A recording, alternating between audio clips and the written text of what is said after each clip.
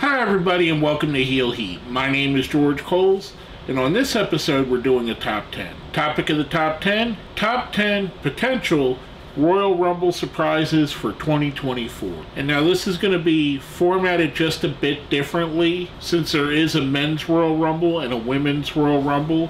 Instead of doing a top 10, it's actually going to be two top 5s, which when you put them together equals 10. With that being said, after choosing by coin flip, the men go first. Number 5 for the men's Royal Rumble, Matt Cardona, aka Zack Ryder. While Zack Ryder is doing better on the indies, or Matt Cardona, than he did during his WWE run and making tons of money and probably the highest paid indie wrestler in the world right now, both the WWE and him could benefit from an appearance. Even if it's just a one-off nostalgia buzz, having him appear in the Royal Rumble, bringing in somebody that casual fans know and have loved in the past and may have not remembered for the past few years, and then also bringing in somebody that your loyal independent wrestling fans, people that watch Game Changer Wrestling, know and love, you kind of get that buzz going. And with Cardona, one of the most intelligent wrestlers there is, he can market that one appearance so well, even if it's not for a full-on WWE return. His ability to market that and make that something special would just be fantastic.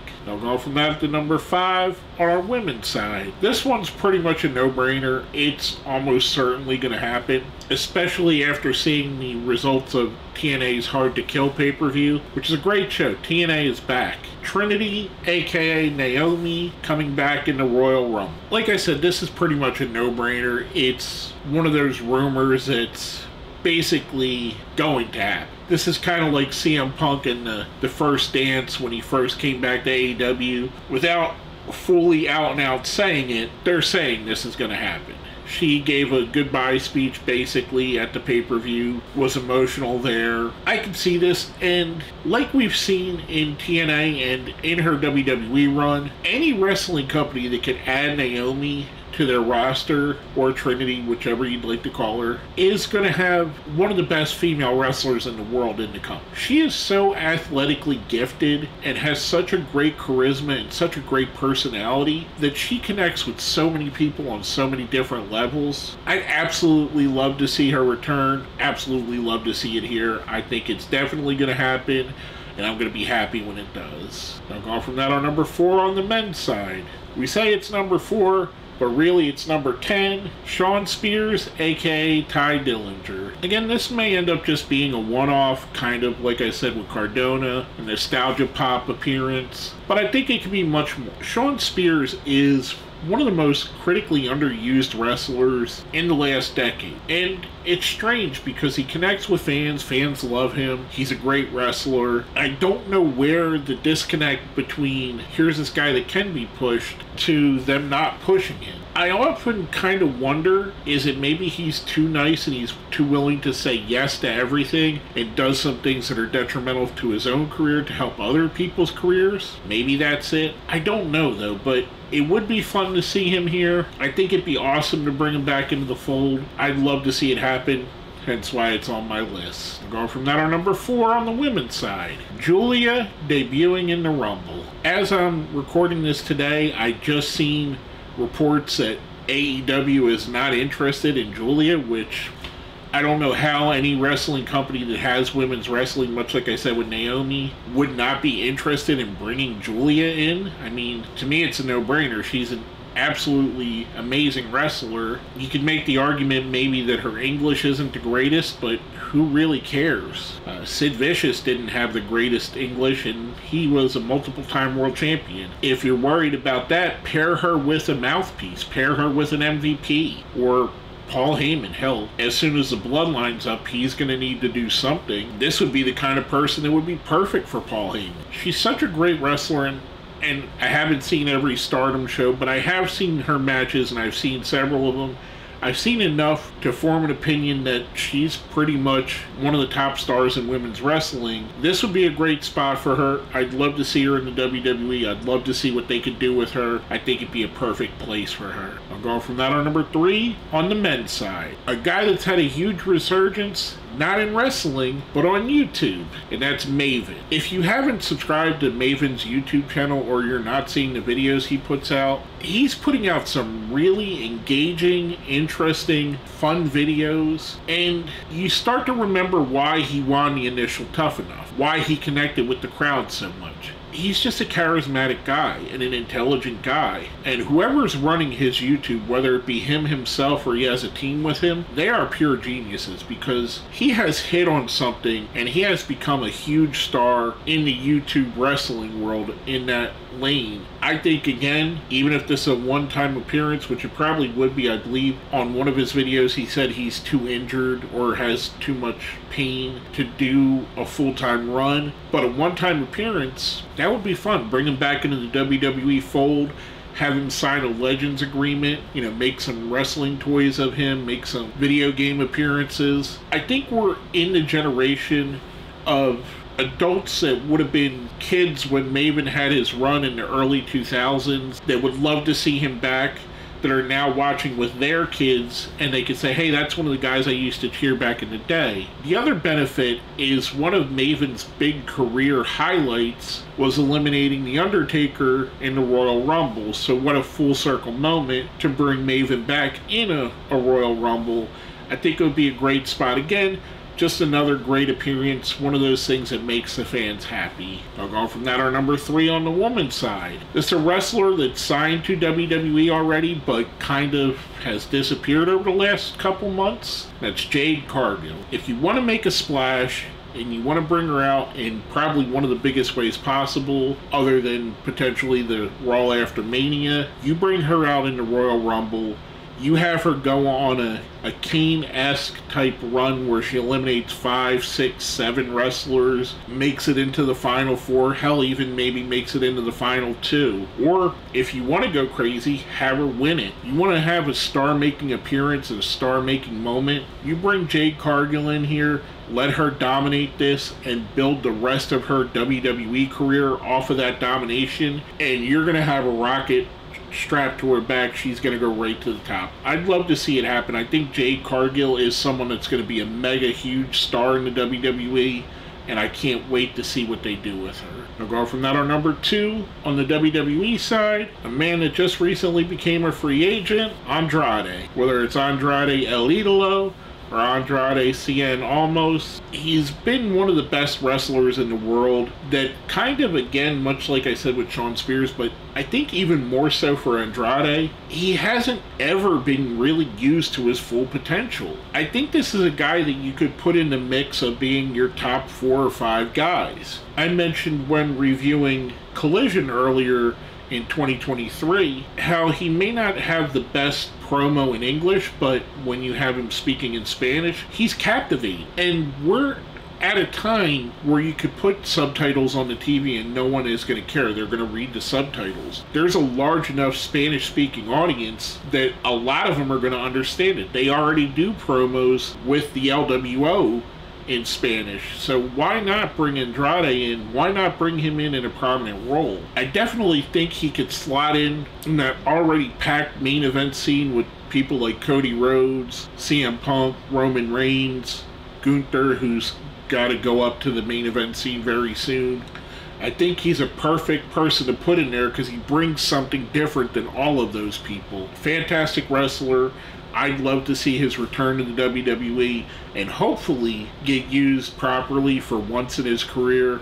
I think it would be awesome. Now, going from that, our number 2 on the women's side, probably the biggest free agent or hottest free agent in the world right now, Mercedes Moné, aka Sasha Banks. Now, I've said with Julia, so I will say it with Sasha or Mercedes, whatever you'd like to call her. Just like with Julia, there's rumors that AEW doesn't have interest in her. There's rumors the other way that Sasha and WWE couldn't come to terms and aren't even close. So this may be a long shot, or that may just be a smoke signal. It may be false information going out to the public. Going back to what I said about Naomi at Hard to Kill, she was very obviously there supporting her friend. She was there with her other friend Bayley, and I have a strong feeling with the change of culture, the change of ownership, the change of booking philosophies, she may be more inclined to go back to WWE than she was 5 months ago, 6 months ago, a year ago. I know she walked out because of frustration, but as we've seen, time does heal a lot of wounds. I'd love to see her back. If for nothing else, we need to eventually, someday, get that 4 horsewoman fatal 4-way with her, Becky, Charlotte, and Bayley all in the ring together, all going up against each other. I'd love to see it happen.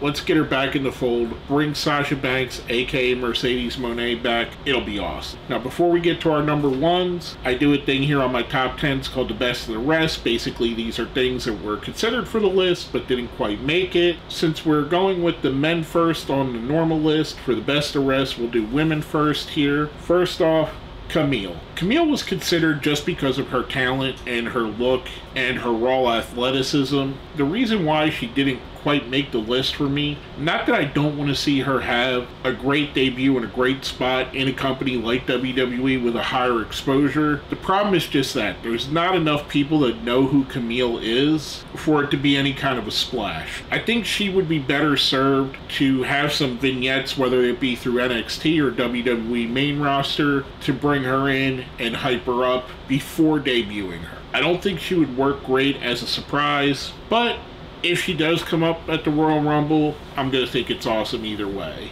Now, last but not least, on the best of the rest, from the men's side, Maxwell Jacob Friedman, aka MJF. Now, there's 2 things that are big negatives to this, and he's almost certainly not going to be anywhere near the Royal Rumble. We've heard that the free agency of 2024 has been something he's talked about for 2 years. I think that's a work. I think he's already signed an extension. And even if it wasn't, he's had some pretty significant injuries that he's taken care of. His shoulder is legitimately hurt.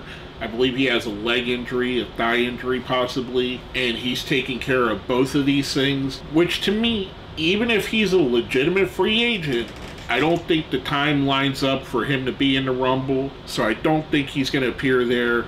I did consider him, though, because it would be a huge shock. It would be a crushing blow in the quote-unquote war between WWE and AEW, which it's not really a war, but more of a collecting of assets. I think it would be a huge blow for AEW to lose him. Be a big get for WWE because he's MJF and he's a great wrestler. I don't think it's going to happen. That's why I didn't make the list. Now, before I get to my number one, if you think I put something too high, something too low, left somebody off the list altogether, let me know down here in the comments. While you're there, smash that like button, share the video, subscribe if you haven't. And if you see where it says join, that's how you become a channel member. Becoming a channel member definitely helps me out. With that being said, time for our number ones. The number one on the men's side of the fold, it's a new day. Yes, it is. Big E coming back. There is not one wrestling fan in the entire world that would not love to see Big E make his return at any time, anywhere. Why not at the Royal Rumble in a big stadium in basically his hometown, and hearing that monstrous ovation he would get? It would just be one of the best Royal Rumble moments of all time. I don't know where he is health-wise. I haven't heard anything since probably around WrestleMania time last year, and every time I do one of my surprise predictions since his injury, he's been on the list because I'm such a big fan of his. And everybody is. Everybody loves Big E. That I just want him to come back. Even if he comes back as a ring announcer or someone that does backstage segments or a commentator. Just give us Big E. Give us him somewhere. This would be the feel-good moment of all feel-good moments. It would be one of the great moments in Royal Rumble history, hence why it's on my list, hence why it's number one for the men's side. Now, last but not least, our number one for the Women's Royal Rumble had a big moment with Big E. We're going to go over to a wrestler on the women's side that he once was in a group with, him and Dolph Ziggler, and that's AJ Lee. I made an entire video about wanting AJ Lee to make a return, and it's for very selfish reasons. AJ Lee is probably in my top 5 women's wrestlers of all time. I absolutely love everything that she brought to the table. Her ability, her scrappiness, her character work, everything she did in her run with the WWE was just fantastic. And I think AJ kind of gets forgotten when we talk about the whole women's revolution and the importance of the Four Horsewomen and Paige and the people that have brought that along. She kind of laid the ground. She fertilized the ground for all these plants to grow and didn't really get the chance for herself to blossom into the big star. She wasn't around where it was possible for a woman to main event WrestleMania or main event a big pay-per-view. That wasn't a thing when AJ Lee was there. But because of the work of AJ Lee, it is a thing now. It can happen. Women like Charlotte Flair, Becky Lynch, Rhea Ripley, Ronda Rousey have main evented pay-per-views based on the groundwork that AJ Lee built. I'd love to see AJ come back, and no, it's not just because she's CM Punk's wife. It's because I genuinely think she's one of the best women wrestlers of all time, one of the most compelling characters of all time on the women's side of the wrestling world. I'd love to see her have that one moment, even again, like I said, with most of these, if it's just a one-off, I'd love to see it come full circle, bring her back into the fold. It would be absolutely awesome. With that being said, again, hit me up down here. If you made it to the end of the video, let me know who you think is going to be a surprise in the Royal Rumble, or someone you'd like to see as a surprise. Put it down here in the comments. With that being said, my name is George Coles, and this has been another Heel Heat Top 10.